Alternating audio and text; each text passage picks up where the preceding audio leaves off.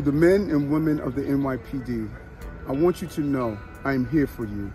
And New Yorkers are here for you. I know how devastating this is, the pain that is in your heart this morning. I'm talking about two stories where we see an increasingly vicious criminal acting in these stories. And the reaction to these stories is an increasingly less shocked readership or citizenry. So the first one I was thinking of was a fatal robbery at a Burger King in East Harlem. A 19-year-old girl was killed. It wasn't like she got killed because she refused to cooperate with the criminal. She complied and grabbed all the money that was in the registers. The money that was there all added up to $100. After she gave him all the money they had there, he turned around and started to walk out of the store. And then he stopped, turned around, came back, and just shot her in the stomach. Turned around and walked out.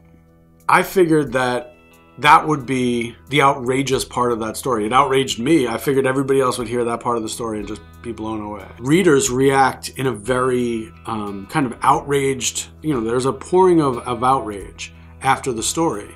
You'll see it in the comments on the story. You'll get emails. I'll get emails for weeks about this is what they should do with that guy and blah, blah, blah, blah, blah. There is very little of that, almost none of that with the story. I guess this is how you're dealing with it as a city, is you're just getting more and more numb to, a rising level of vicious criminal. The next story that I was thinking of was 3 men were impersonating police officers and robbing a drug dealer.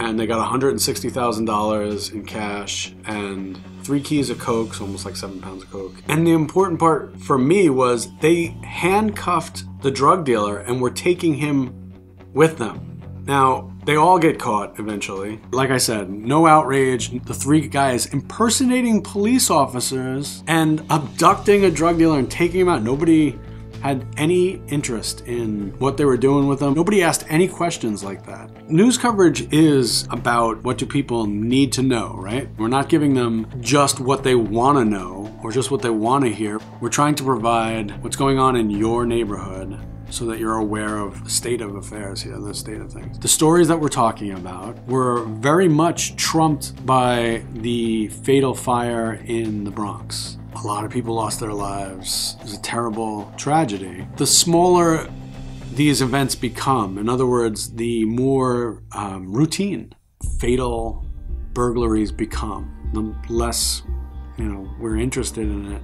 And then the first job I have this week is about another shooting with 2 officers being killed, and the way that they were shot, again, falls right into this pattern that I'm talking about. I mean, the level of the ferociousness of these attacks, the hate, the level of anger that's going on, it's definitely notching up. I'm watching it notch up in New York City.